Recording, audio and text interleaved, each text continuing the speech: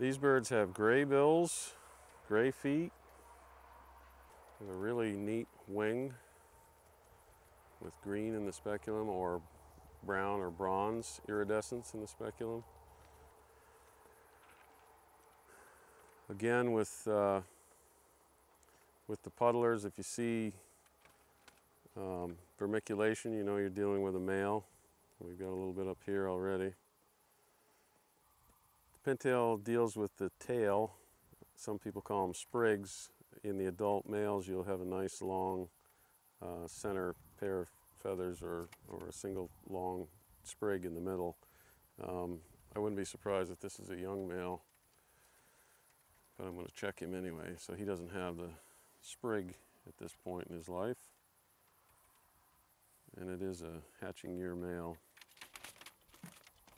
These are most likely visitors to Vermont. They're some of the earliest migrators that come through here.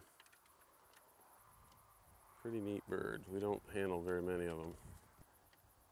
It's like a long stretched out version of a green-winged teal. There's a lot of similarities. They both have gray feet, gray bills.